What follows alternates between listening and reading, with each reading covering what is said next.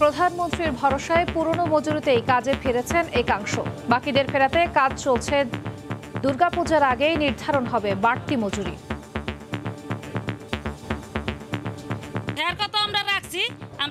আমরা কাজে যাইতেছি, আমাদের কথাটা জানি প্রধানমন্ত্রী রাখে। আমাদের বেতন না বাড়ালে আবার আন্দোলন হবে। কত রাতে স্নান করা হয়েছে সেটা আমরা মানি না। আমরা 300 টাকার জন্য রাজপথে নেমেছি। আমরা 300 টাকা নিয়ে রাজপথ থেকে যাব। পরে তাহলে আমরা কাজ চালাইয়ে যাব, না গেলে আমরা বাগান স্টক দিব। মাননীয় প্রধানমন্ত্রী উনি দায়িত্ব নিয়েছেন যে আপনাদের বেতন ভাতা উনি আপনাদের সাথে বসে আলোচনা করে বাড়াবেন। দেখছিলেন প্রধান শিরোনাম। দুপুরের সময়ের সঙ্গে আছি আমি খান তাজমিন হাসান। এবার অন্যান্য শীর্ষ সংবাদ। মেহনতি মানুষের টাকায় বেতন হয় আমলাদের। জাতির পিতার আদর্শে মানুষের জন্য কাজ করার আহ্বান প্রধানমন্ত্রীর। সীমিত সম্পদ কাজে লাগিয়ে জনগণের সর্বোচ্চ সেবা দেওয়ার নির্দেশ। সেপ্টেম্বরে মেট্রো রেলের সমন্বিত ট্রায়াল, অক্টোবরে যাত্রীবিহীন চলাচল। 10 মিনিট পর পর চলবে একটি করে ট্রেন। 8 কোচ ও 4 ইঞ্জিন নিয়ে মোংলা বন্দরে এলো চালান। ট্যাঙ্ক লরির ভাড়া বাড়ানোর দাবিতে আবারও ধর্মঘট। রাজশাহী, রংপুর ও খুলনায় ডিপোতে তেল উত্তোলন বন্ধ। আজকের মধ্যে দাবি পূরণ না হলে সারা দেশে কর্মবিরতির হুঁশিয়ারি। বাড়তি দামে স্থিতিশীল চালের বাজার। মিলারদের সিন্ডিকেট হটানোর দাবি পাইকারদের। ওজনে কম ও মিলের বস্তা নকল করে প্রতারণা। চট্টগ্রামে 2টি চালের আড়তকে জরিমানা।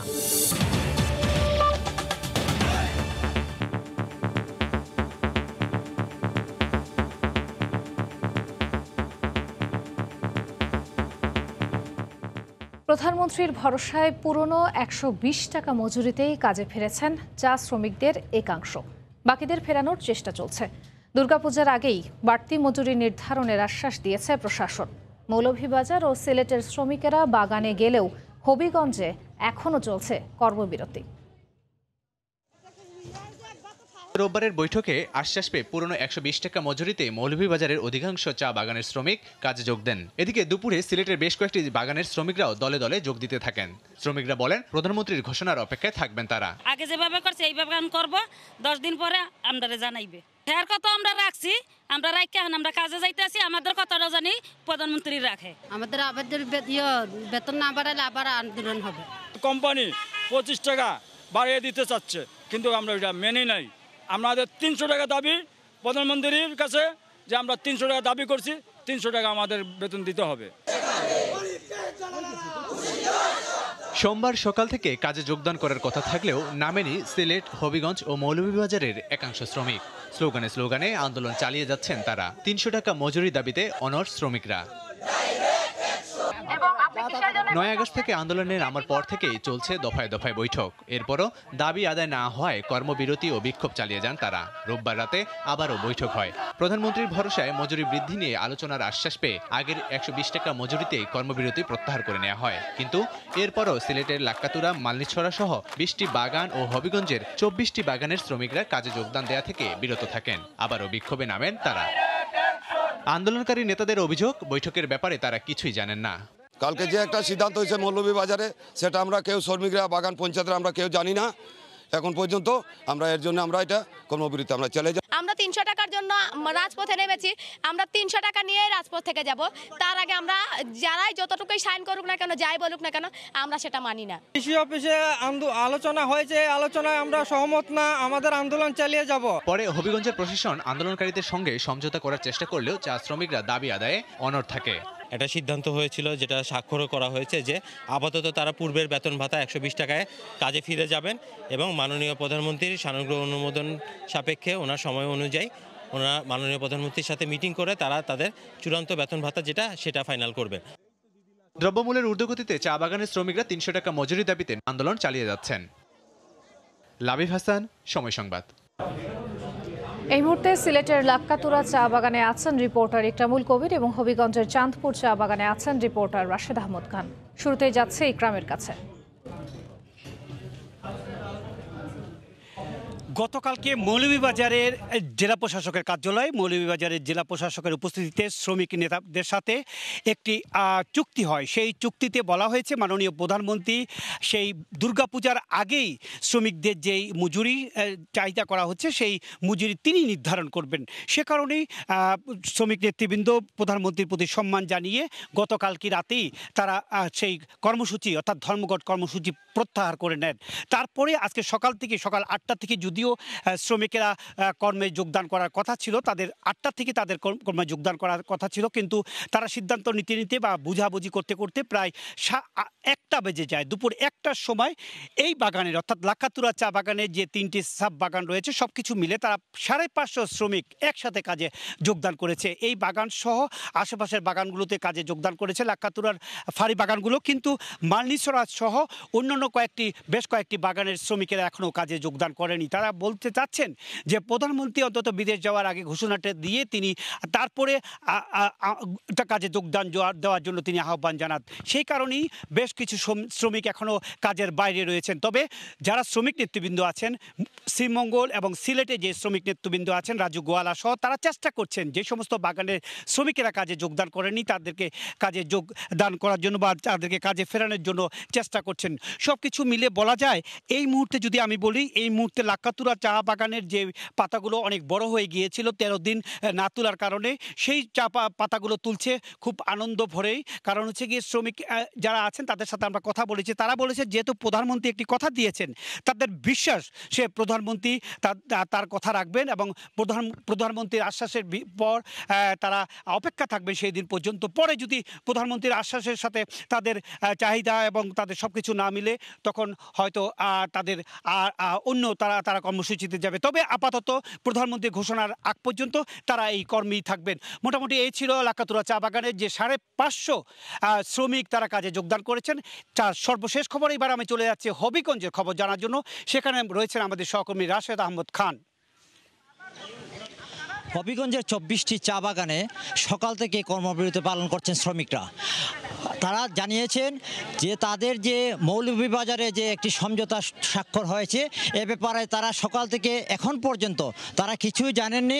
চা শ্রমিক নেতারা যারা আছেন তারা কাউকে কিছু তাদেরকে জানাননি, যার জন্য তারা আন্দোলন করে যাচ্ছেন। আমরা সকাল থেকে দেখেছি এখানে চাঁদপুর চা বাগান সহ আরও বেশ কয়েকটি বাগানের শ্রমিকরা এখানে এসে জড়ো হয়েছেন এবং হবিগঞ্জের চুনারঘাট উপজেলার নির্বাহী কর্মকর্তা সকাল থেকে ওনাদেরকে বোঝাতে চেষ্টা করেছেন যে আন্দোলন থেকে সরে আসার জন্য, কিন্তু তারা একটাই বলছেন যে তারা ঘোষণা পাওয়ার আগ পর্যন্ত তারা আন্দোলন থেকে সরে যাবেন না। এই মুহূর্তে শ্রমিকদের সাথে কথা বলছেন হবিগঞ্জের জেলা প্রশাসক ইশরাত জাহান। উনি শ্রমিকদের সাথে কথা বলছেন, উনি প্রধানমন্ত্রীর যে বার্তাটা এই বার্তাটা শ্রমিকদের দেওয়ার চেষ্টা করছেন, যে বলছেন যে ওনারা জানিয়েছেন শ্রমিকদের যে প্রধানমন্ত্রী বিদেশ থেকে আসার পর শ্রমিকদের সাথে কথা বলবেন এবং কথা বলে তাদের মজুরি তারা ঠিক করবেন। কিন্তু শ্রমিকদের বক্তব্য হচ্ছে যে তারা ঘোষণা পাওয়ার আগ পর্যন্ত তারা এই আন্দোলন চালিয়ে যাবেন। আমাদের যে হবিগঞ্জের 24টি চা বাগানের সকল শ্রমিকরা এখানে আছেন। এখানে চাঁদপুর চা বাগানের পঞ্চায়েত কমিটির সভাপতি সাধন সাঁওতাল আমাকে জানিয়েছেন যে তারা এই পর্যন্ত চা শ্রমিক ইউনিয়নের যে নেতারা এই নেতাদের কোনো মেসেজ তারা পাননি। সকাল থেকে তারা কোথাও কোনো ধরনের কোনো কথা তাদেরকে এসে বলেনি। তো চা শ্রমিকরা জানিয়েছেন যে তারা যে আন্দোলন চালিয়ে যাচ্ছেন এই 14 দিন যাবৎ তাদের আন্দোলন তারা চালিয়ে যাবেন। তবে জেলা প্রশাসক চেষ্টা করছেন তাদেরকে বেশ সময় ধরে এখানে আছেন এবং উত্তেজিত শ্রমিকদের তাদের বোঝানোর চেষ্টা করছেন যে প্রধানমন্ত্রী নিজেই যেহেতু তাদের আস্থার জায়গা, সেই ক্ষেত্রে প্রধানমন্ত্রী চাচ্ছেন যে উনি সিলেটের যে চা বাগানগুলো আছে প্রত্যেকটি চা বাগানের শ্রমিকদের সাথে উনি জুম মিটিং বা কোনো অনলাইনে মিটিং করে তাদের কথা শুনবেন এবং তাদের বক্তব্য মতে উনি তাদের মজুরি নির্ধারণ করবেন। তো এই যে চাঁদপুরের যে বাগানের যে শ্রমিকরা আছেন তারা সকাল থেকেই আন্দোলনে ছিলেন এবং তাদের ডিসি মহোদয় চেষ্টা করছেন যে তাদেরকে বোঝানোর, কিন্তু তারা একটাই বলছেন যে পর্যন্ত তারা ঘোষণা পাবেন না সেই পর্যন্ত তারা আন্দোলন থেকে তারা সরে দাঁড়াবেন না। তো এই ছিল চাঁদপুর চা বাগান থেকে সর্বশেষ। এতক্ষণ সরাসরি যুক্ত ছিলাম হবিগঞ্জের চাঁদপুর চা বাগানে এবং তার আগে যুক্ত হয়েছিলাম সিলেটের লাক্কাতুরা চা বাগানে। কৃষক শ্রমিক মেহনতি মানুষের টাকায় বেতন হয়, তাদের ভাগ্যের পরিবর্তনে জাতির পিতার আদর্শ বুকে ধারণ করে নবীন কর্মকর্তাদের কাজ করার আহ্বান জানালেন প্রধানমন্ত্রী শেখ হাসিনা। সকালে বিসিএস কর্মকর্তাদের ৭৩তম বুনিয়াদী কোর্সের সনদ বিতরণ ও সমাপনী অনুষ্ঠানে ভার্চুয়ালি যোগ দিয়ে একথা বলেন প্রধানমন্ত্রী। জনগণের সেবা করা সাংবিধানিক দায়িত্ব উল্লেখ করে ২০৪১ সালের মধ্যে উন্নত সমৃদ্ধ বাংলাদেশ গড়তে নবীন কর্মকর্তাদের নিষ্ঠার সঙ্গে দায়িত্ব পালনের নির্দেশ দেন সরকার প্রধান। কর্মচারীদের জন্য সরকারি চাকরি জীবন শুরুর গুরুত্বপূর্ণ এক ধাপ শেষে আনন্দ ঘন আয়োজন। দেশের ৬টি কেন্দ্রে ৬ মাসের প্রশিক্ষণে অংশ নেন ৪৬১ জন মেধাবী কর্মকর্তা। পল্লী উন্নয়ন একাডেমি বগুড়া সোমবার সকালে বিসিএস কর্মকর্তাদের ৭৩তম বুনিয়াদী কোর্সের সনদ বিতরণ ও সমাপনী অনুষ্ঠানে গণভবন থেকে ভার্চুয়ালি যোগ দেন প্রধানমন্ত্রী শেখ হাসিনা। অনুষ্ঠানে প্রধানমন্ত্রীর পক্ষে প্রশিক্ষণার্থীদের হাতে সনদ ও মেডেল তুলে দেন জনপ্রশাসন প্রতিমন্ত্রী ফরহাদ হোসেন। এরপর শপথ বাক্য পাঠ করেন প্রশাসনের নবীন কর্মকর্তারা। নৈতিকতাকে সমুন্নত রেখে দেশ ও দেশের জনগণের কল্যাণে কৃষক, শ্রমিক, মেহনতি মানুষের টাকায় সরকারি চাকরিজীবীদের বেতন হয় উল্লেখ করে প্রধানমন্ত্রী বলেন, জাতির পিতার আদর্শ বুকে ধারণ করে মানুষের ভাগ্যের পরিবর্তনে কাজ করে যেতে হবে। আমাদের নবীন প্রশিক্ষণার্থী, আমি তাদেরকে আমার দোয়া আশীর্বাদ জানাই। জনগণের সেবা দেওয়া এটা তো আমাদের সাংবিধানিক কর্তব্য সকলের, এটা মাথায় মনে রাখতে হবে। কাজে জাতির পিতা সেই আদর্শ বুকে নিয়ে আপনারা কাজ করবেন। এদেশে কৃষক, শ্রমিক, মেহনতি মানুষ রোদে পড়ে বৃষ্টিতে ভিজে ঘাম ঝরিয়েই তো অর্জন করে, সেখান থেকেই তো বেতন ভাতা আমাদের সব কিছু সহযোগিতা হয়। তো তাদের ভাগ্য আমরা পরিবর্তন কেন করব না? দেশের জন্য জাতির পিতার আত্মত্যাগ তুলে ধরে বঙ্গবন্ধু কন্যা বলেন, দেশের সীমিত সম্পদকে কাজে লাগিয়ে ২০৪১ সালের মধ্যে উন্নত সমৃদ্ধ বাংলাদেশ গড়তে নবীন কর্মকর্তাদের নিজ নিজ ক্ষেত্রে নিষ্ঠার সঙ্গে কাজ করে যেতে হবে। দারিদ্র্যের হার আমরা সেই ৪০ ভাগ থেকে ২০ ভাগে নামিয়ে এনেছি, এটা সত্য, কিন্তু বাংলাদেশের মানুষ দরিদ্র থাকুক সেটা আমি চাই না। ইতিমধ্যে আমরা যে পদক্ষেপ নিয়েছি আশ্রম প্রকল্পের মাধ্যমে ভূমিহীনদের মাঝে গৃহ দেওয়া এবং সাথে সাথে তাদের জীবন জীবিকার ব্যবস্থা করা, তার সুফলটা আমরা পাচ্ছি। ২০৪১ সালের মধ্যে উন্নত সমৃদ্ধ বাংলা, সোনার বাংলা গড়তে হবে। পাশাপাশি ২০১০০ সালের ডেল্টা প্ল্যান সেটাও কিন্তু দিয়ে যাচ্ছি। বিএনপি জামাত সরকারের আমলে অগ্রগতির বদলে দেশ দুর্নীতিতে এগিয়ে যায় মন্তব্য করে ডিজিটাল বাংলাদেশ বিনির্মাণে বর্তমান সরকারের নানা পরিকল্পনা ও অগ্রযাত্রা তুলে ধরেন সরকার প্রধান। ৯৬ সালে সরকার আসার পর আমরা চেষ্টা করেছি যে এদেশের মানুষের আর্থসামাজিক উন্নয়নে কী কী কাজ করা যেতে পারে, এবং সেই প্রচেষ্টাটাই আমাদের এখনও অব্যাহত রয়েছে। যদিও মাঝখানে একটা সময় চলে গেছে আমাদের ২০০১ থেকে ২০০৭, যখন জঙ্গিবাদের উত্থান, সন্ত্রাসের উত্থান, দুর্নীতিটাই নীতি, এমন একটি পর্যায়ে চলে গিয়েছিল বাংলাদেশ। বর্তমান প্রেক্ষাপটে সারা বিশ্বই অর্থনৈতিক ঝুঁকিতে আছে উল্লেখ করে জনগণের কষ্ট লাঘবে সরকার সচেষ্ট বলেও জানান প্রধানমন্ত্রী। সেটা তো করবেনই। রাশেদ বাপ্পি, সময় সংবাদ, ঢাকা। বিএনপি চেয়ারপারসন বেগম খালেদা জিয়ার নিয়মিত স্বাস্থ্য পরীক্ষার জন্য আবারও নেওয়া হবে হাসপাতালে। বিকেলে তাকে এভার কেয়ার হাসপাতালে নেওয়া হবে বলে জানিয়েছেন ব্যক্তিগত চিকিৎসক AZM জাহিদ হোসেন। শারীরিক নানা জটিলতায় ভুগছেন বিএনপি চেয়ারপারসন। ৭৮ বছর বয়সী BNP chairperson Begum Khaleda Zia arthritis, diabetes, kidney, ফুসফুস, চোখের সমস্যা সহ দীর্ঘদিন ধরে নানা স্বাস্থ্য জটিলতায় ভুগছেন। গত বছর এভার কেয়ার হাসপাতালে ভর্তি হওয়ার পর তার পরিপাকতন্ত্রে রক্তক্ষরণ এবং লিভার সিরোসিসে আক্রান্ত হওয়ার কথাও জানান চিকিৎসকরা। সবশেষ এভার কেয়ার হাসপাতালে তার হৃৎপিণ্ডের ব্লক ধরা পড়লে গত ১১ জুন অস্ত্রোপচারের মাধ্যমে তার ব্লক অপসারণ করানো হয়। এরই ধারাবাহিকতায় সোমবার বিকেলে এভার কেয়ার হাসপাতালে নিয়মিত স্বাস্থ্য পরীক্ষা করাতে নিয়ে যাওয়ার কথা জানান তার ব্যক্তিগত চিকিৎসক। দলীয় সূত্র জানায়, মেডিকেল বোর্ডের সুপারিশক্রমে কিছু পরীক্ষা নিরীক্ষা করার জন্য এভার কেয়ারে যাবেন বেগম জিয়া। ২০১৮ সালের ফেব্রুয়ারি মাসে দুর্নীতি দমন কমিশনের দায়ের করা জিয়া অরফানেজ ট্রাস্ট দুর্নীতি মামলায় সাজা হলে কারাগারে যেতে হয় সাবেক প্রধানমন্ত্রী খালেদা জিয়াকে। পরে জিয়া চ্যারিটেবল ট্রাস্ট দুর্নীতি মামলাতেও তার সাজার রায় আসে। দেশে করোনা মহামারী শুরুর পর খালেদা জিয়ার পরিবারের আবেদনে 2020 সালের 25 মার্চ তাকে নির্বাহী আদেশে সামরিক মুক্তি দেয় সরকার। শর্ত দেয়া হয় তাকে দেশেই থাকতে হবে। আরও শর্ত দেয়া হয়েছিল তাকে দেশে থেকেই চিকিৎসা নিতে হবে। দল এবং পরিবার তাকে বিদেশে নেয়ার দাবি জানিয়ে এলেও সরকারের পক্ষ থেকে সাড়া মেলেনি। কারাগার থেকে বেরিয়ে খালেদা জিয়া গুলশানের বাসভবন ফিরোজাতেই থাকছেন। 2021 সালের এপ্রিলে করোনা ভাইরাসে আক্রান্ত হওয়ার পর তাকে 6 দফায় ঢাকার এভারকেয়ার হাসপাতালে ভর্তি হয়ে চিকিৎসা নিতে হয়েছিল। মৌসুম ইসলাম, সময় সংবাদ, ঢাকা। এই মুহূর্তে রাজধানীর গুলশানে বেগম জিয়ার বাসভবনের সামনে আছেন রিপোর্টার আহমেদ সালেহীন। সরাসরি যাচ্ছি তার কাছে। বিএনপি চেয়ারপারসন বেগম খালেদা জিয়া এই নিয়ে সপ্তমবারের মতো রাজধানীর এভারকেয়ার হাসপাতালে ভর্তি হতে যাচ্ছেন।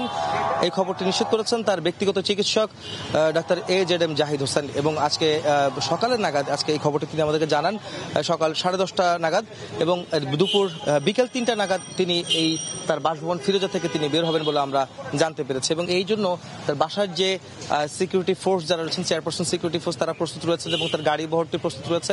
তিনি যে গাড়িতে করে যাবেন সেই গাড়িটিও কিন্তু প্রস্তুত রয়েছে এবং একই সঙ্গে আমরা দেখতে পাচ্ছি যে এই এলাকাটিতে এখন পর্যন্ত যে পুলিশ বেশ কিছু পুলিশ মোতায়েন করা হচ্ছে আইন শৃঙ্খলাকারী বাহিনী তারা রয়েছেন, সাদা পোশাকেও রয়েছেন, বিভিন্ন সংস্থার লোকজন রয়েছেন, একই সঙ্গে নেতাকর্মীরাও আস্তে আস্তে একজন দুজন করে এখানে কিন্তু ভিড় হচ্ছে এখানে। আর সব মিলে বলা যায় যে বিএনপি চেয়ারপারসন বেগম খালেদা জিয়াকে আজকে রাজধানীর এভারকেয়ার হাসপাতালে রুটিন চেক আপের জন্য তার বেশ কিছু পরীক্ষা নিরীক্ষা করার জন্য তাকে নিয়ে যাওয়া হবে বলে আমরা জানতে পেরেছি তার চিকিৎসকদের মাধ্যমে। এবং আমরা বলে রাখতে চাই যে বিএনপি চেয়ারপারসন বেগম খালেদা জিয়া এই নিয়ে সপ্তমবারের মতো হাসপাতালে যাচ্ছেন, যার মধ্যে তিনি 4 বার হাসপাতালে ভর্তি ছিলেন আর 2 বার তিনি পরীক্ষা করিয়ে সেদিনই কিন্তু চলে এসেছিলেন এবং আজকেও তিনি পরীক্ষা নিরীক্ষা করতে যাচ্ছেন। তবে তিনি ভর্তি হবেন কিনা সেই বিষয়ে এখনো নিশ্চিত হতে পারেনি। তবে পরীক্ষা নিরীক্ষা শেষে চিকিৎসকরা যদি বলেন তাকে থাকতে হবে হাসপাতালে তাহলে তিনি সেখানে থাকবেন।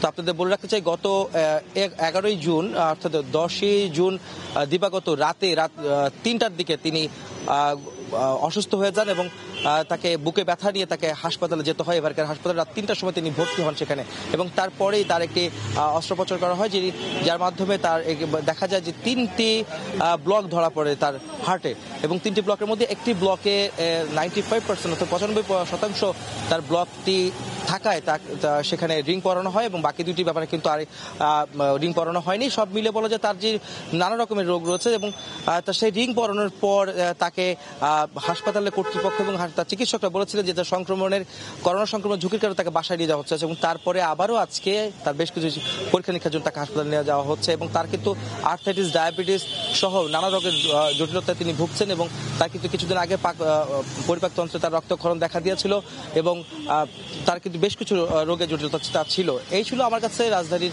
গুলশানে বিএনপি চেয়ারপারসন বেগম খালেদার বাসার সামনে থেকে সবশেষ, যেখানে কিছুক্ষণের মধ্যে বিএনপি চেয়ারপারসন তিনি হাসপাতালের উদ্দেশ্যে রওনা হবেন বেশ কিছু চিকিৎসা পরীক্ষা নিরীক্ষার জন্য। এতক্ষণ সরাসরি যুক্ত ছিলাম গুলশানে বেগম জিয়ার বাসভবনের সামনে। দুর্নীতির হাতিয়ার হিসেবে সরকার জ্বালানি খাতকে ব্যবহার করছে। রাজধানীর প্রেস ক্লাবে এক সেমিনারে কথা বলেছেন বিএনপি মহাসচিব মির্জা ফখরুল ইসলাম আলমগীর। সরকার নির্বাচনের বিষয়ে বিএনপিকে হুমকি দিচ্ছে বলেও অভিযোগ করেছেন তিনি। এই দুর্নীতি জ্বালানি খাতকে তারা একটা হাতিয়ার হিসেবে ব্যবহার করেছে দুর্নীতির জন্য। শুধু জ্বালানি খাতকে নয়, সমস্ত খাতগুলোকে, বাংলাদেশের কোনো খাত বাকি রাখেনি এই সরকার। আমরা সবসময় আমি সবসময় বলার চেষ্টা করি, এটা হচ্ছে যে বর্গীদের সরকার। পার্লামেন্টে কোনো আলোচনা হয় না কোনো বিষয়ের উপরেই। এই যে চুরি হয়, ডাকাতি হয়, সমস্ত মানুষের পকেট কেটে নিয়ে চলে যাচ্ছে, সে বিষয়ে কোনো আলোচনা হয় না। এই পার্লামেন্টকে বিলুপ্ত করতে হবে। বাংলাদেশের উন্নয়ন অব্যাহত রাখতে সুষ্ঠু ও নিরপেক্ষ নির্বাচন প্রয়োজন বলে মন্তব্য করেছেন ঢাকায় নিযুক্ত ব্রিটিশ হাই কমিশনার। সকালে রাজধানীর গুলশানে একটি হোটেলে সেন্টার ফর গভর্নেন্স স্টাডিজ আয়োজিত এক অনুষ্ঠানে তিনি মন্তব্য করেন। The most foundational point on institutional quality is elections. I think the ability of a government to show that it has, it's been elected by the people, and I think that is really important. If we look ahead to the next half decade, then I think a good election in 2023, by which I mean a fair and credible election here, would be by far the best basis for continued growth and prosperity in Bangladesh. And I think that is a view that is shared by other members of the international community, and we will be working hard with partners here. 1 September শুরু হচ্ছে metro রেলের সমন্বিত trial. অক্টোবরে হবে যাত্রীবিহীন চলাচল। প্রাথমিক পর্যায়ে 10 minute পর পর চলবে ট্রেন, পরে নেমে আসবে 3 মিনিটে। সংবাদ সম্মেলনে একথা জানিয়েছেন প্রকল্পের ব্যবস্থাপনা পরিচালক। প্রতিটি স্টেশনেই এখন নিয়মিতই হচ্ছে পারফরমেন্স টেস্ট, আর ধীরে চলার নীতির পরে এইবার কিন্তু সত্যি সত্যি যে গতিতে চলবে, অর্থাৎ প্রায় 100 কিলোমিটারের বেশি গতিতে ট্রায়াল রান দিচ্ছে এই স্বপ্নের মেট্রো রেল। শিগগিরই বৈদ্যুতিক ট্রেনের জগতে পা রাখতে যাচ্ছে বাংলাদেশ। স্বপ্নযাত্রা শুরু করতে প্রতিদিনই নিয়ম করে হচ্ছে ট্রায়াল রান। নিজস্ব প্রশিক্ষিত অপারেটরের সঙ্গে যুক্ত থাকেন একজন বিদেশি দক্ষ অপারেটর। প্রথম দফায় যে ট্রেনগুলোর হাত ধরে এই যাত্রা শুরু হবে, সেই ট্রেনগুলো এখন প্রতিদিনই নামছে রেলের ট্র্যাকে।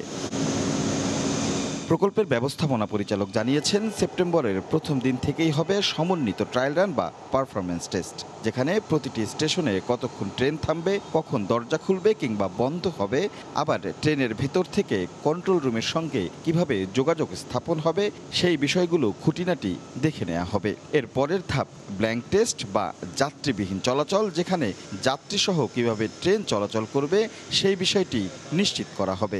যাত্রী নিয়ে ট্রেনটা যেভাবে চলার কথা ঠিক একইভাবে ট্রেনটা যাত্রী ছাড়া চলবে। স্টেশনে যতক্ষণ থামার কথা, দরজা খোলার কথা, অ্যানাউন্সমেন্ট হওয়ার কথা ইত্যাদি যা যা আছে, ইন্টিগ্রেটেড টেস্টে কিন্তু এই জিনিসগুলোকে ফাইন টিউনিং করে মিলিয়ে নেওয়া হবে। প্রাথমিক পর্যায়ে চলতি বছর ডিসেম্বরে উত্তরা থেকে আগারগাঁও পর্যন্ত যে বাণিজ্যিক যাত্রা শুরু হবে, সেই পর্বে চলবে 10টি ট্রেন। কর্তৃপক্ষ বলছে, প্রাথমিকভাবে এই 10টি ট্রেন প্রতি 10 মিনিট পর পর আসা যাওয়া করবে। দুইটা বিষয় আমরা টার্গেট নিয়ে এখন অগ্রসর হচ্ছি ডিসেম্বরকে মাথায় রেখে। একটা হচ্ছে আমাদের সিস্টেম ইন্টিগ্রেশন টেস্ট বা ইন্টিগ্রেটেড টেস্ট, যেটা আমরা 1 সেপ্টেম্বর শুরু করতে যাচ্ছি। তারপরে ড্রাইভিং অন সিমুলেটর, পুরো সিস্টেমটাকেই সিমুলেট করে ওই সিস্টেমের ভিতরে দেওয়া আছে, সেখানে উনি ড্রাইভ করবেন এবং সেটা আমরা 1 অক্টোবর থেকে আমরা শুরু করছি। উত্তরা থেকে আগারগাঁও পর্যন্ত এমআরটি লাইন 6-এর সবশেষ অগ্রগতি 93.86 ভাগ। রাশেদ লিমন, সময় সংবাদ, ঢাকা। জাপানের কোবে বন্দর থেকে মেট্রো রেলের 8টি কোচ, 4টি ইঞ্জিন নিয়ে জাহাজ ভিড়েছে মোংলা বন্দরে। এই মুহূর্তে সেখানে আছেন রিপোর্টার আব্দুল্লাহ আল মামুন রুবেল। সরাসরি যাচ্ছি তার কাছে।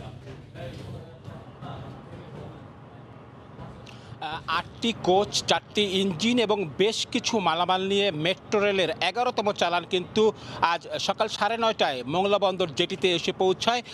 জাপানের কোবে বন্দর থেকে গত 27 জুলাই কিন্তু এই জাহাজটি ছেড়ে আসে, পানামা পতাকাবাহী এই জাহাজ, এবং এই জাহাজ থেকে কিন্তু সকাল 9:30টায় এই জেটিতে পৌঁছানোর পর বার্জে করে এই পণ্যগুলো আসলে নদী পথে আসলে ঢাকার দিয়াবাড়িতে পৌঁছানো হবে। আমরা দেখেছি প্রথম যে সে বার্জে কিন্তু 2টি ইঞ্জিন এবং 2টি কোচ এরই মধ্যে নেওয়া হয়েছে, এবং এখন কিন্তু জেটিতে এসে দ্বিতীয় বার্জটি এসে পৌঁছেছে, এবং এখানে কিন্তু এই বার্জটিতেও কিন্তু 2টি ইঞ্জিন এবং 2টি কোচ নেওয়ার কথা রয়েছে। এরপরে কিন্তু আজ সন্ধ্যার মধ্যে বাকি যে মালামালগুলো রয়েছে সেটিও কিন্তু এই বার্জের মাধ্যমে খালাস করা হবে, এবং খালাস করার পরে যে শুল্ক প্রক্রিয়াগুলো রয়েছে সেই প্রক্রিয়াগুলো সম্পন্ন করার পরে কিন্তু এটি ঢাকার দিয়াবাড়ির উদ্দেশ্যে ছেড়ে যাবে। একটু যদি বলি, সকাল থেকে কিন্তু আমরা এখানে আছি, এখানে যারা শিপিং এজেন্ট রয়েছেন তারা কিন্তু আসলে বলছেন যে মোংলা বন্দরের যে এখন বড় বড় জাহাজ আসছে, এবং জাপানের কোবে বন্দর থেকে এই জাহাজটি এসেছে, এবং এই জাহাজটিতে কিন্তু মোট 8টি কোচ এবং 4টি ইঞ্জিন এসেছে। হোসে ক্রাউন নামে এই জাহাজটি কিন্তু প্রথমবারের মতো এখানে এসেছে, এর আগে কিন্তু এই জাহাজটি আসেনি।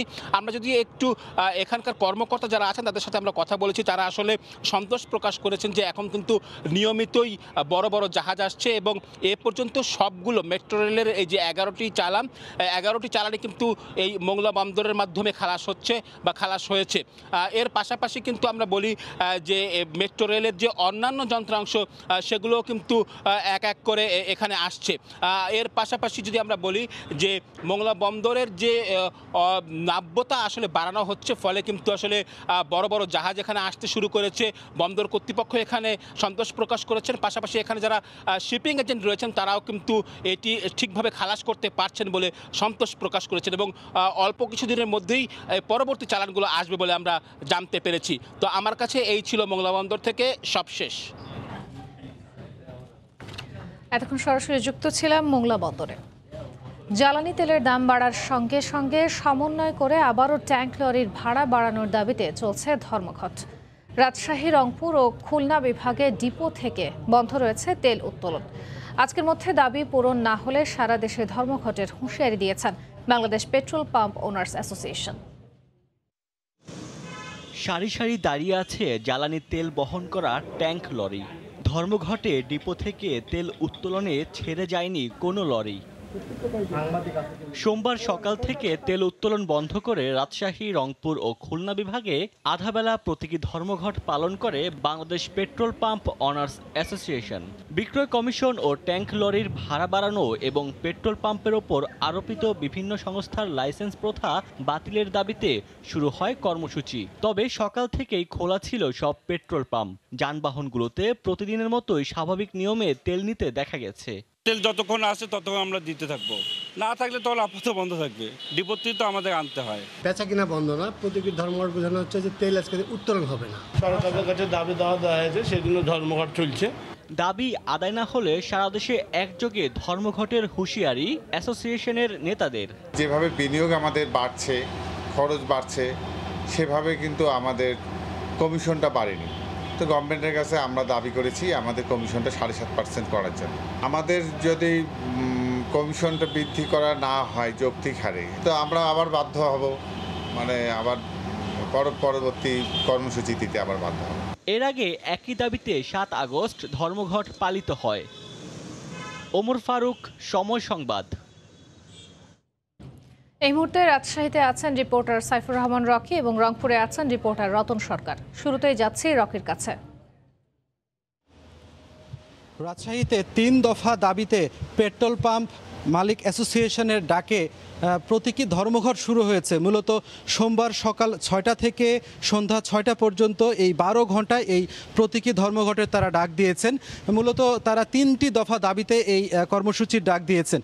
মূলত তাদের প্রথম যে দাবিটি রয়েছে সেটি সম্প্রতি জ্বালানি তেলের মূল্য বৃদ্ধি করা হয়েছে, সেই সঙ্গে আনুপাতিক হারে জ্বালানি তেলের যে বিক্রয় কমিশন সেটি বৃদ্ধি করতে হবে। পাশাপাশি তারা আরও যে 2টি দাবি রয়েছে তার মধ্যে একটি অন্যতম দাবি হচ্ছে ওয়েল ডিপোতে যে 40 কিলোমিটারের বাইরে ট্যাঙ্ক লরিগুলোর ভাড়া বৃদ্ধি করতে হবে।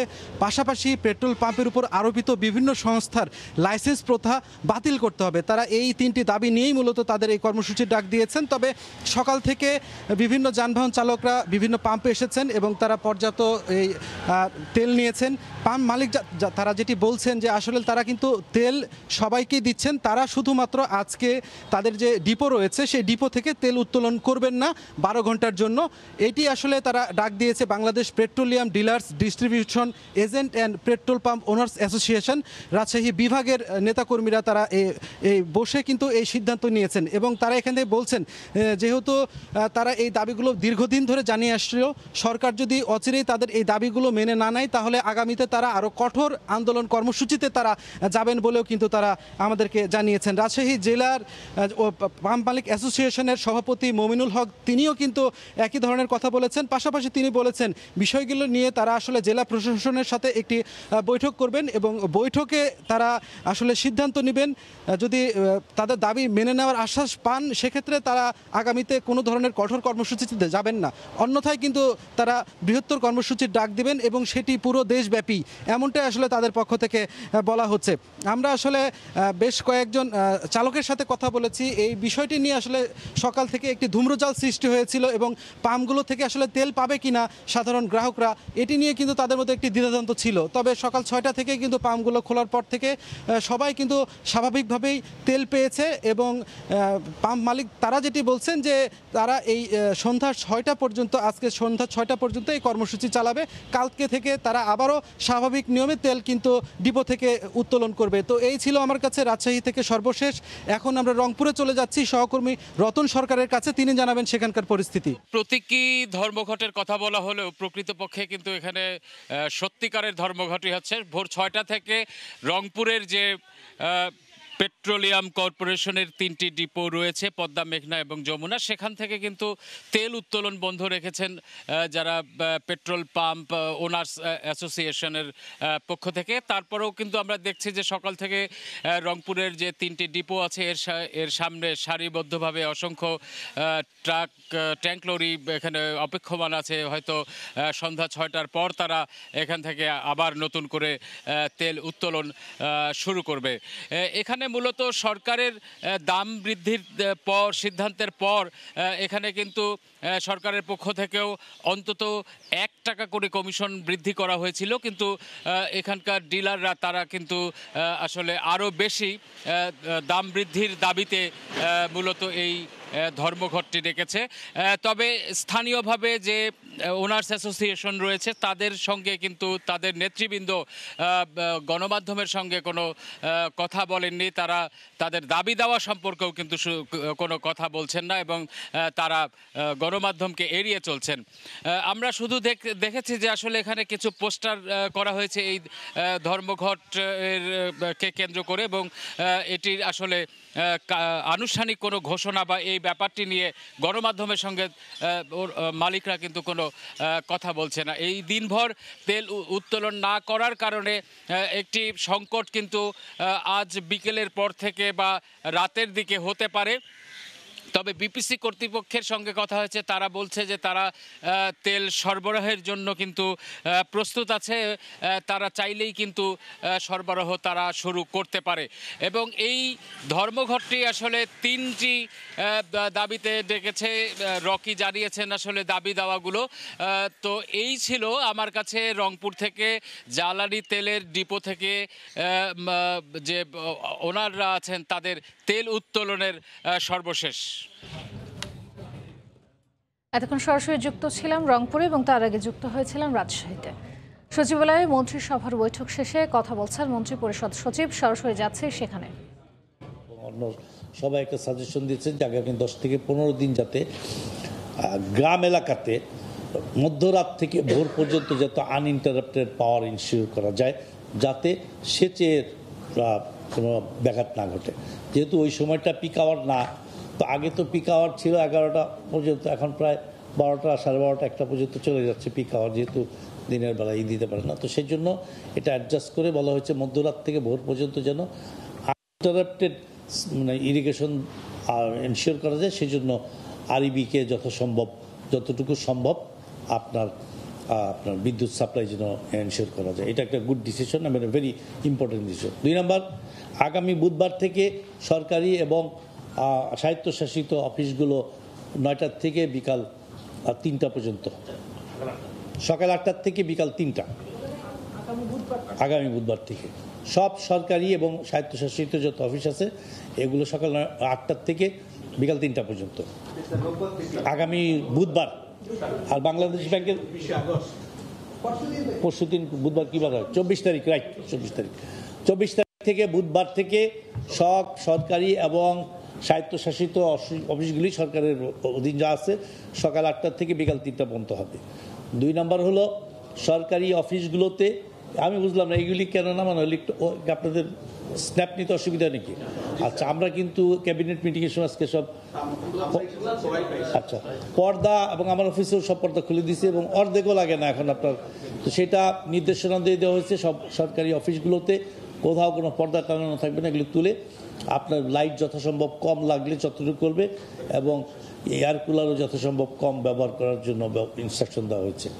আর বাংলাদেশ ব্যাংকের গভর্নর মিটিংয়ে ছিলেন, উনিও গিয়ে ডিক্লারেশন দিয়ে দিচ্ছেন ব্যাংকগুলো সকাল 9টা থেকে বিকাল 4টা পর্যন্ত, বিকাল 4টা। এখন তো 10টা 5টা আছে, তো উনি 9টার থেকে 4টা করে দিবেন। আর শিক্ষামন্ত্রী মহোদয় ওনার প্রস্তাব অনুমোদন করা হয়েছে, উনিও ইনস্ট্রাকশন দিয়ে দিচ্ছেন সপ্তাহে 2 দিন শিক্ষা প্রতিষ্ঠানগুলো বন্ধ। এটা ওনারা ডিক্লেয়ার করবে। হ্যাঁ, না হয়ে গেছে ফাইনাল, এখন ওনারা সার্কুলার করবেন, ওটা তো আমাদের বিষয় না। ব্যাংক বুধবার থেকেই হবে, এটা ওনারা শিক্ষা মন্ত্রণালয় আদেশ জারি করবে। হ্যাঁ, ব্যাংক হলো 9টা থেকে বিকাল 4টা, আর সরকারি এবং অসরকারি স্বায়ত্তশাসিত অফিসগুলো হলো 8টা থেকে 3টা। ঠিক আছে, তাহলে 2টা সুবিধা হবে, একটা হলো আপনার বিদ্যুতেরও হবে, আর ট্রাফিক জ্যামটাও আপনার একটু ডিস্ট্রিবিউটেড হয়ে যাবে, একটু কমফোর্টেবল হবে। অফিস 4টা, 2 দিন বন্ধ, ওটা ওনারা আলাদা জারি করবেন। এই না, 1 দিন বন্ধ, সরকারি শিক্ষা প্রতিষ্ঠান 1 দিন বন্ধ।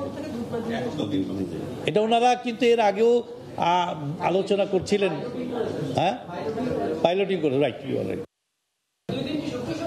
এটা ওনারা জারি করবেন আদেশ। ওকে,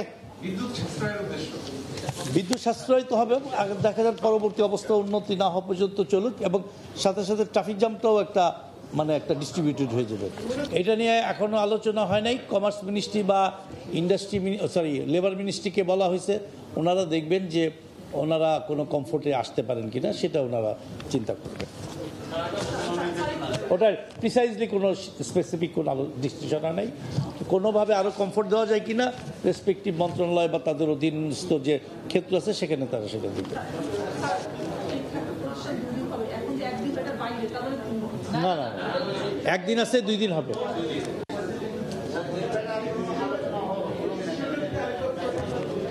এক নাম্বার হলো আগামী আজকের থেকে ওনারা দেখবেন, সাইলেন্ট প্লিজ। 1 নাম্বার হলো সারা দেশে আমনের সেচ নিশ্চিত করার জন্য মধ্যরাত থেকে ভোর পর্যন্ত আগামী 12 থেকে 15 দিন পর্যন্ত আনইন্টারাপ্টেড বিদ্যুৎ সরবরাহ নিশ্চিত করতে হবে থ্রু আরইবি। Is it clear? যাতে সেচে কোনো অসুবিধা না, কারণ এখন ওনারা ঠিক করবেন এটা।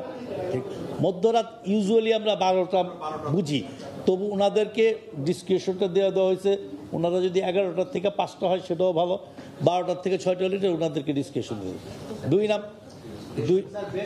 2 নাম্বার হলো সরকারি এবং স্বায়ত্তশাসিত সব অফিসগুলো আপনার সকাল 8টা থেকে বিকাল 3টা পর্যন্ত আগামী বুধবার থেকে হবে। আর বাংলাদেশ ব্যাংকের গভর্নর উনি বলেছেন, উনিও ক্যাবিনেটকে নিশ্চিত করেছেন যে উনিও গিয়ে সার্কুলার করে দিবেন আগামী বুধবার থেকে সকাল 9টা থেকে বিকাল 4টা পর্যন্ত ব্যাংক। ওকে, আলোচনা হয়নি কোনটা, এটা রেসপেক্টিভ যারা আছেন তারা দেখবেন, আর ওটা নিয়ে কোনো ফাইনাল কোনো আলোচনা হয় না। রেসপেক্টিভ এটা আপনার লেবার মিনিস্ট্রি, লেবার আইনে হইতে পারে, অথবা কমার্স মিনিস্ট্রি, যে এটা ওনাদেরকে ছেড়ে দিয়েছে। আর হলো স্কুল কলেজগুলো 2 দিন বন্ধ থাকে। মেডিকেল কলেজের তো অফিস আদালত একটু ডিফারেন্ট, কারণ ওনারা তো সপ্তাহে 6 দিন খোলা রাখেন, সকাল 8টা থেকে দুপুর 2টা পর্যন্ত। মেডিকেল কলেজকে ইন্টারফেয়ার করা হয় না এখানে। ওকে, এটা কমফোর্টেবল একটা সিনারিও না আসা পর্যন্ত, এটা তো আপনার পরবর্তী নির্দেশনা দেওয়া পর্যন্ত। জি,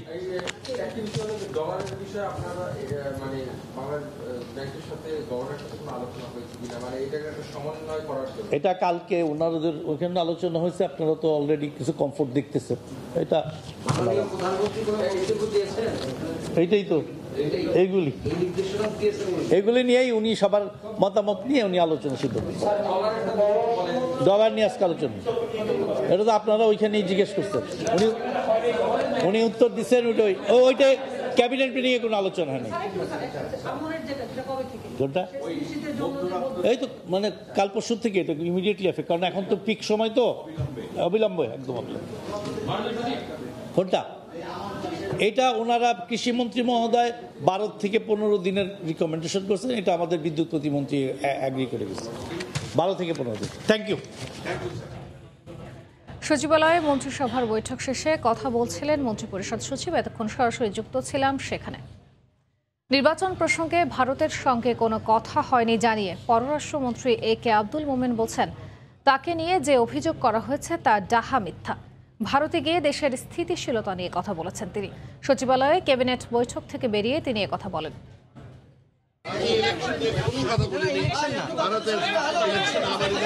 সাহায্যের জন্য বলিনি, আমি স্থিতিশীলার কথা বলেছি।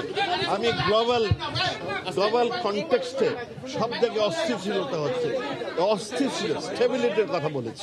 চরম অস্থিরতার পর দুদিন ধরে বাড়তি দামেই স্থিতিশীল রয়েছে চালের বাজার। মিলারদের সিন্ডিকেট ভাঙতে পারলে সুফল মিলবে বলে মনে করেন পাইকাররা। প্রোটিনের বাজারে স্থিতিশীল ডিমের দামও, তবে 180 টাকাতেই ঝুলে আছে ব্রয়লার মুরগি।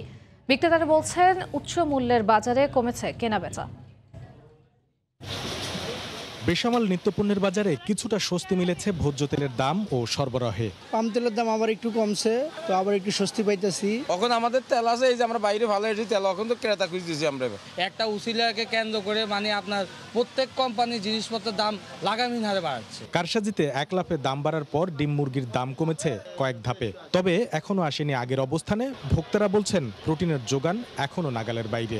মুরগির দাম কমছে এবং মনে করেন আপনার ব্রয়লার মুরগি বিক্রি করতেছে 180 টাকা কেজি। গত এক সপ্তাহ যে বাজার ছিল তার থেকে অনেক কম, হালিতে 10 টাকা প্রতি কমছে। এই যে কম ইয়াটা দেখতেছি এটা তো সাধারণ মানুষের নাগালে না, এই কমটা আসলে কম না। বাজারে সব জিনিসের দাম বাড়তি, যে দাম একটা বাড়ে তারপর কমে না। তো বাজারে আসলে তো মনে হয় যে ফ্যামিলিগত সব চলে যাইতে ইচ্ছা করে, খাওয়া দাওয়ার এমন সব কিছু এত দাম। প্রত্যেকটা জিনিস বাজারের মধ্যে ঊর্ধ্বমুখী, কোনো দিন নিচে নামে না। এদিকে টানা 2 সপ্তাহ অস্থিরতার পর বাড়তি দামেই বিক্রি হচ্ছে চাল। বাজার স্বাভাবিক করতে মিলে মিলে অভিযান চালানোর দাবি বিক্রেতাদের। পোলার চালটা বেশি অতিরিক্ত, পোলার চাল আপনার লাগামহীন হয়ে যাচ্ছে। সরকার যদি মনে করেন ঢাকার বাজার মনিটরিং না করে মেল মালিকদের মেলে যায় মনিটরিং করে, হয়তোবা চালের বাজার কমার সম্ভাবনা আছে।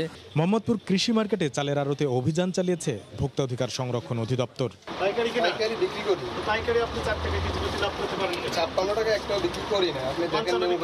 কারসাজি বন্ধে সব সংস্থাকে সমন্বিতভাবে বাজার তদারকির তাগিদ ক্রেতা বিক্রেতাদের।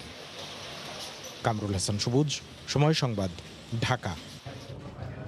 বঙ্গোপসাগরে ঝড়ের কবলে ডুবে যাওয়া ট্রলারের আরও 17 বাংলাদেশি জেলেকে উদ্ধার করেছে ভারতীয় কোস্টগার্ড। বাঘের ভয়ে তারা টানা 2 দিন গাছের উপর ছিলেন বলে জানিয়েছে স্থানীয় পুলিশ। বর্তমানে তাদের পুলিশি হেফাজতে রাখা হয়েছে। এ নিয়ে উদ্ধার হওয়া বাংলাদেশি জেলের সংখ্যা দাঁড়ালো 114 জনে। পশ্চিমবঙ্গের কাকদ্বীপ থেকে বিশ্বজিৎ দাসের ক্যামেরায় বিস্তারিত জানাচ্ছেন সুব্রত আচার্য। টানা 36 ঘন্টা না খেয়ে সমুদ্রে ভাসছিলেন বাংলাদেশের মৎস্যজীবীরা। আবহাওয়ার পূর্বাভাস না পাওয়ার কারণেই গভীর সমুদ্রে গিয়ে নিরাপদ স্থানে পৌঁছতে পারেননি তারা। পশ্চিমবঙ্গের সুন্দরবন অংশ থেকে উদ্ধার হওয়া মৎস্যজীবীরা বাঘের ভয়ে টানা 2 দিন গাছের ওপর ছিলেন। পশ্চিমবঙ্গের বিভিন্ন আশ্রয় কেন্দ্রে রয়েছেন উদ্ধার হওয়া বাংলাদেশের মৎস্যজীবীরা। এটা আমাকে ভারতে বোর্ডে আমাকে ধরেন 5টার দিক দিয়ে উদ্ধার করছে। হ্যাঁ, কোনো রকম যদি আমরা আর আধা ঘন্টা সময় থাকতাম আমরা বাইসে থাকতাম না। বাঁশের মাথায় পট বাঁধিয়ে ভেলা করে পরে আমরা 19 জন লোক সবই ওই বাঁশের উপর নেমে যাই। উদ্ধার হওয়া বাংলাদেশি জেলেদের নিরাপদে এবং দ্রুত দেশে ফিরিয়ে নেওয়ার তাগিদ দিয়েছে পশ্চিমবঙ্গের মৎস্যজীবীদের সংগঠনগুলো। এখন যা আইনি প্রক্রিয়া আছে প্রশাসন যদি মনে করে 1 সপ্তাহের মধ্যে পাঠিয়ে দিতে পারে। 17 আগস্ট বাংলাদেশের ভোলা, পটুয়াখালী, খুলনা, বাগেরহাট, পিরোজপুর এবং সাতক্ষীরার কয়েকশো মৎস্যজীবী ইলিশ শিকার করতে বঙ্গোপসাগরের গভীর সমুদ্রে যান। 18 তারিখে গভীর নিম্নচাপের কারণে উত্তাল সাগরে বেশ কয়েকটি ট্রলার ডুবে গেলে ভেসে যান অনেক মৎস্যজীবী। প্রতিনিয়ত সংখ্যাটা বাড়ছে। পশ্চিমবঙ্গে 2 ঘন্টা আগেও এই উদ্ধার হওয়া বাংলাদেশি মৎস্যজীবীদের সংখ্যা ছিল 104, কিন্তু 2 ঘন্টার মধ্যে সেই সংখ্যা বেড়ে 114-তে দাঁড়িয়েছে। কাকদ্বীপের এই ফ্লাড সেন্টারে আশ্রিত বাংলাদেশি মৎস্যজীবীরা বলছেন তাদের আইনি জটিলতা এড়িয়ে দ্রুত দেশে ফিরিয়ে নিয়ে যাওয়া হোক। কাকদ্বীপ থেকে সুব্রত আচার্য, সময় সংবাদ। দলের সাম্প্রতিক পারফরমেন্স দেখলে এশিয়া কাপের ফাইনালে খেলা কঠিন, তবে প্রথম 2 ম্যাচে ভালো কিছু হলে পরিস্থিতি বদলে যাবে। এশিয়া কাপের আগে আনুষ্ঠানিক সংবাদ সম্মেলনে বললেন বাংলাদেশের টি-20 অধিনায়ক সাকিব আল হাসান। একাদশ কিংবা ব্যাটিং অর্ডার নিয়ে এখনও কোনো সিদ্ধান্ত নেয়নি টিম ম্যানেজমেন্ট। নতুন টেকনিক্যাল কনসালটেন্টের সঙ্গে আলোচনার পরই চূড়ান্ত হবে সব। অধিনায়কের পক্ষ থেকে ক্রিকেটারদের ওপর কোনো চাপ নেই বলে জানান সাকিব। সবাইকে সাহসী হওয়ার আহ্বান তার। ইন্টারন্যাশনাল ক্রিকেটে যারা খেলে তাদের নিজেদেরই একটা আইডিয়া থাকে যে কিভাবে দলকে জেতানো যায় এবং সবাই তার জায়গা থেকে সেভাবেই চেষ্টা করবে বলে আমি মনে করি। আমরা যদি তাদেরকে এই কনফিডেন্সটা দিতে পারি তারা দলের পার্ট এবং তারা দলে থাকবে, আগে হোক পরে হোক আসলে রিটার্নটা পাওয়া সম্ভব। খেলাটার ধরনটা আমি বলছি না যে খুব একটা চেঞ্জ করতে হবে। আপনি চাইলেই আমাদের একটা শরীর আমি বড় করে ফেলতে পারবো না, কিন্তু আমাদের যে রিসোর্স আছে ওইটা যেন আমরা ইউজ করতে পারি সেটা আমাদের জন্য ইম্পর্টেন্ট। আগের যে সিরিজগুলো খেলেছি কিংবা লাস্ট 1-1.5 বছর ধরে যেভাবে ক্রিকেট খেলছি সেখান থেকে একটা উন্নতি ছায়া আমরা রাখতে পারি, সেটাই আমার কাছে মনে হয় একটা অ্যাচিভমেন্ট হবে এই টুর্নামেন্টটা। ব্যাটিং অর্ডার কিংবা আমাদের বেস্ট 11 কি হবে এগুলো নিয়ে খুব একটা বেশি চিন্তা করছি না। আমরা চেষ্টা করছি এখন বেস্ট পসিবল ওয়েতে প্রিপেয়ার করার আমাদেরকে। ওনারা দুইজন খুবই ইম্পর্টেন্ট পার্ট এই সিস্টেমের এবং ওনারা এটা সম্পর্কে অবগত এবং ওনারা জানে যে ওনাদের রেসপন্সিবিলিটিটা কি। উনি উইকেট কিপিং করলে আমার লাইফটা অনেক ইজি হয়ে যাবে। এটা সবথেকে বড় রিজন হচ্ছে টি20তে সময়টা খুব কম থাকে, সো যেটা হয় যে ফিল্ডিংসের অ্যাঙ্গেলসগুলো খুব ইজিলি উনি এটা চেঞ্জ করতে পারেন। দুপুরের সময়ের শীর্ষ সংবাদ জানিয়ে দিচ্ছে আরেকবার। অফিস সকাল 8টা থেকে বিকেল 3টা, ব্যাংক 9টা থেকে 4টা। বুধবার থেকে কার্যকর। সপ্তাহে 2 দিন বন্ধ শিক্ষা প্রতিষ্ঠান। আমন মৌসুমের সেচ সুবিধা দিতে বিদ্যুৎ সাশ্রয়। মেহনতি মানুষের টাকায় বেতন হয় আমলাদের। জাতির পিতার আদর্শে মানুষের জন্য কাজ করার আহ্বান প্রধানমন্ত্রীর। সীমিত সম্পদ কাজে লাগিয়ে জনগণের সর্বোচ্চ সেবা দেওয়ার নির্দেশ। এবং প্রধানমন্ত্রীর ভরসায় পুরনো মজুরিতে এই কাজে ফিরেছেন চা শ্রমিকদের একাংশ। বাকিদের ফেরাতে কাজ চলছে। দুর্গাপূজার আগেই নির্ধারণ হবে বাড়তি মজুরি। এই ছিল দুপুরের সময়। সঙ্গে থাকুন সময়।